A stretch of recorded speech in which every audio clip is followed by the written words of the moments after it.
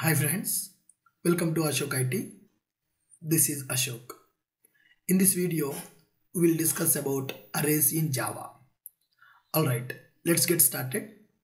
As part of this video, we are going to understand what is array, why we need to go for arrays concept, how to create an array, how to initialize an array, how to traverse array, how many types of arrays available, and what are the coding challenges with respect to arrays. Alright, first let's understand the introduction part.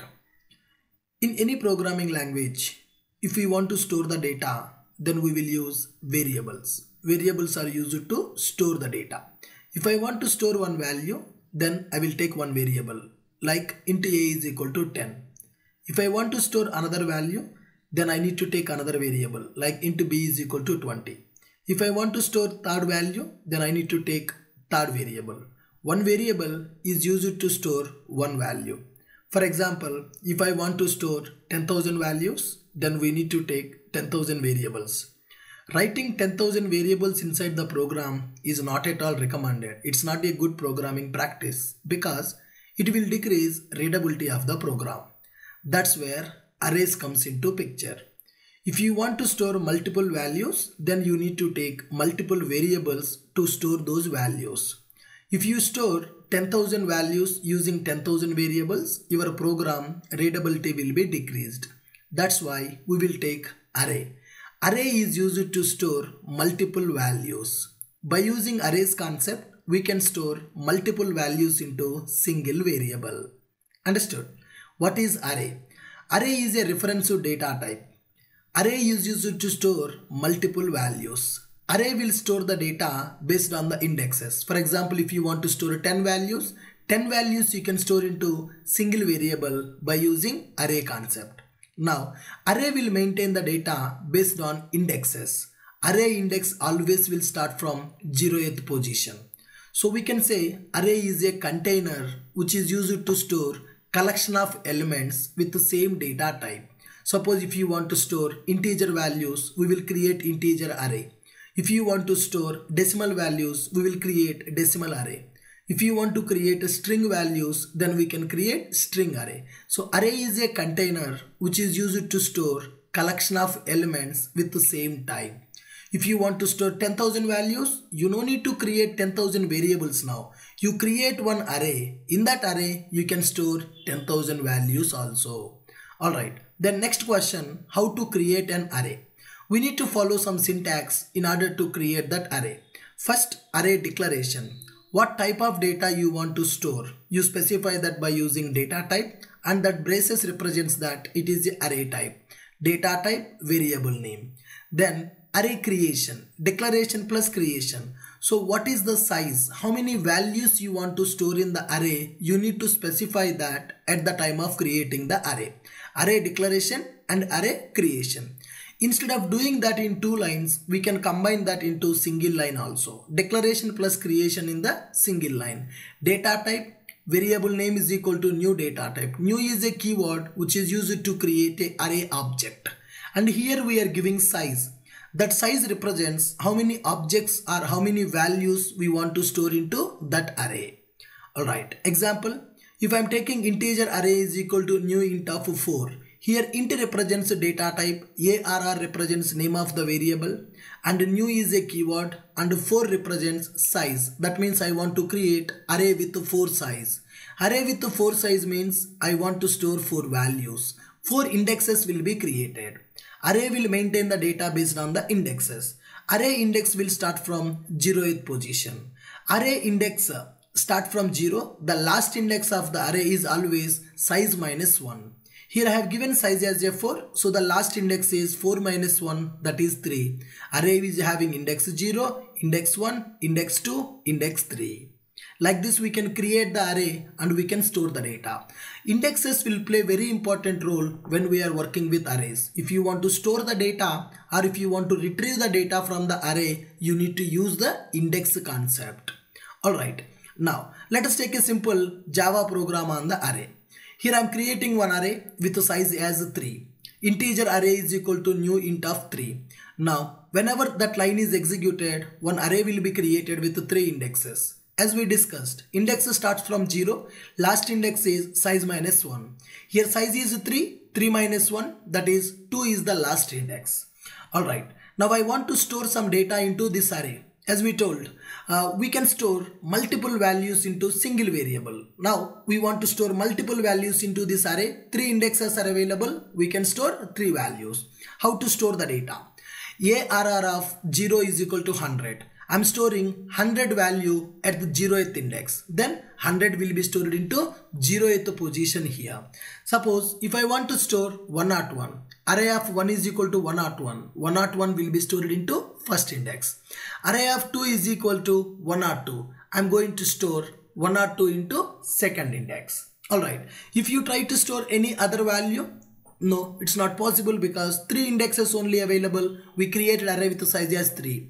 If I store array of 3 is equal to 103, it will fail because the indexes are only 3. If you try to store or if you try to access the index which is not available in the array, then we will get array index out of bound exception.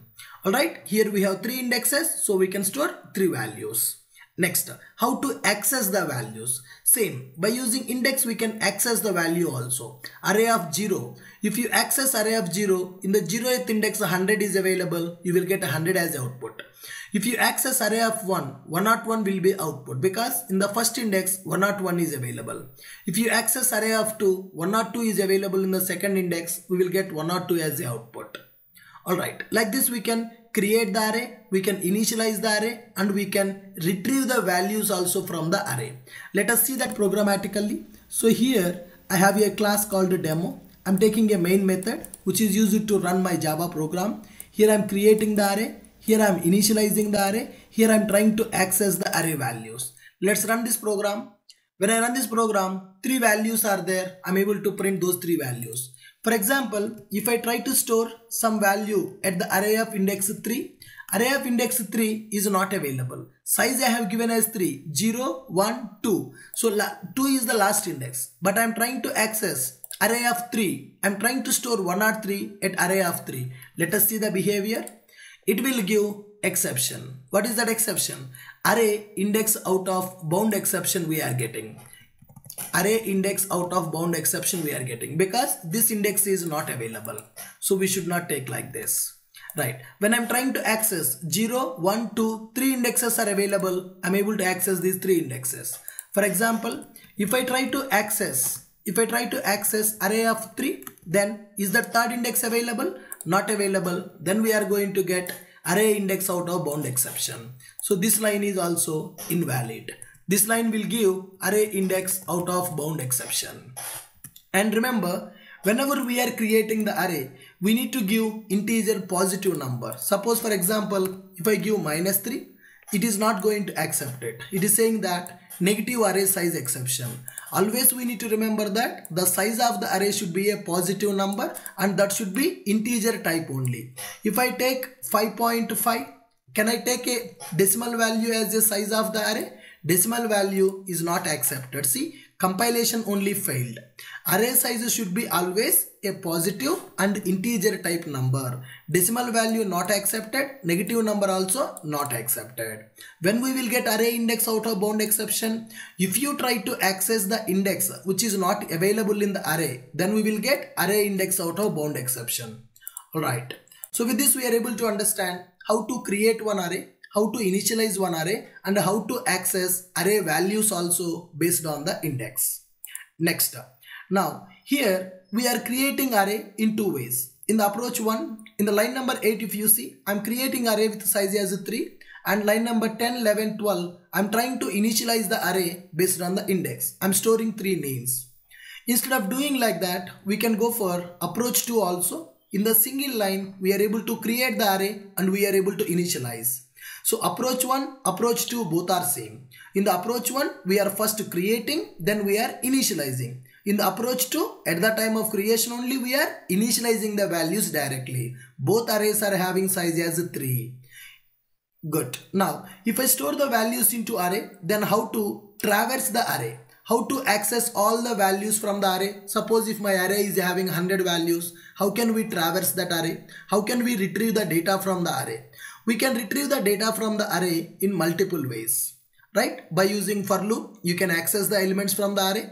By using for each loop, we can access the data from the array. And in the Java 1.8, streams concept introduced. By using this stream also, we can access the data from the array. Let us see that programmatically.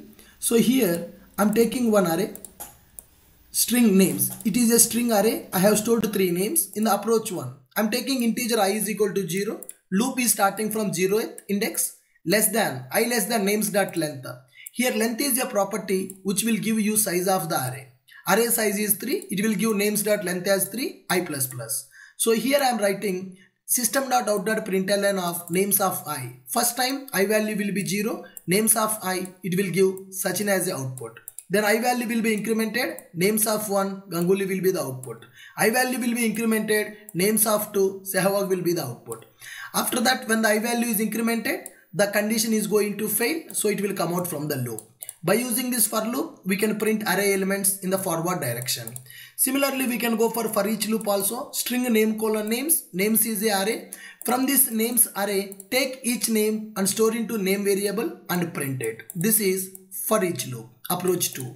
Then we are using third approach, streams. Stream of names. Names is my array. I am passing array as the input to create this stream. Dot for each method. Name, by using lambda expression, I am printing that name. Like this, you can traverse the array in multiple ways. For loop, for each loop, and by using string. Let me execute this program. Yes, approach 1, we are able to see the data. Approach 2, we are able to see the data. Approach 3, we are able to see the data. Similarly, can we traverse the array in the reverse order? Yes, we can traverse the array in the reverse order also. Whenever we are traversing here, I'm starting the index from 0. If I want to traverse the array in the reverse order, I need to start the index from here to here.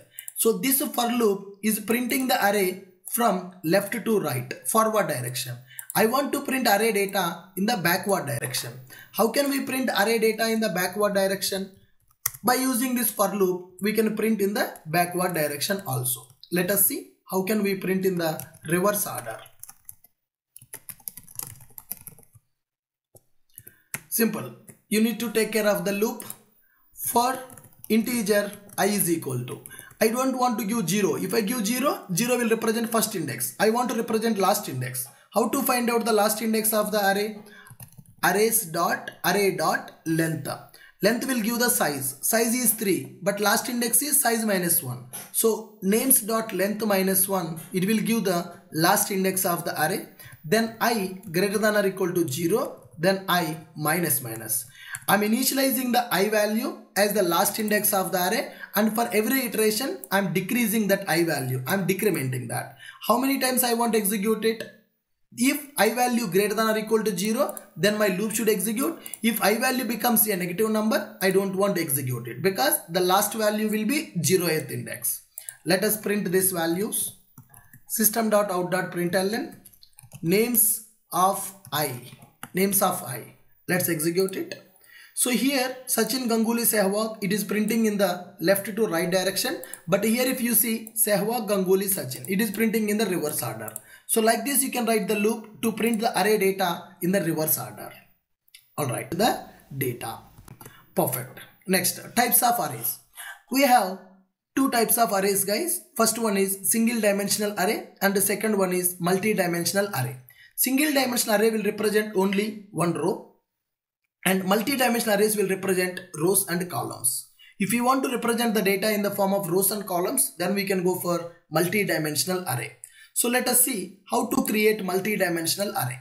So like this we can create multi-dimensional array. Row size and column size we can represent 0 of 0, 0 of 1, 1 of 0 and 1 of 1. So here it will represent the row and column index, row and column index, row and column index. I'm trying to initialize this multi-dimensional array. Then I'm trying to iterate the array elements. First time when I use this ARR is a multi-dimensional array. Multi-dimensional array is nothing but a combination of arrays. Sub-arrays will be available.